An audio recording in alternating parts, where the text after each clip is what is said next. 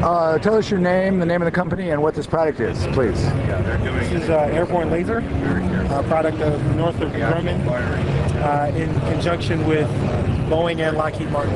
Okay, and tell us what it's supposed to do. I worked on it. Well, basically, it's a modified 747, and the object is to place a chemical oxygen laser on the modified 747 to serve ballistic missiles and ballistic missile defense purposes.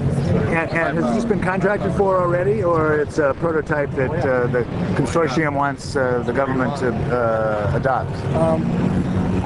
There's only so much information that I can say. Right. But I do know that they're currently in production. Okay. And tell us a little bit about how the chemical laser works.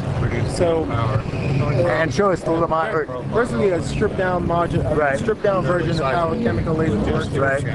Chemical gases are fed into the gas generator, and then it's mixed in this area. Right.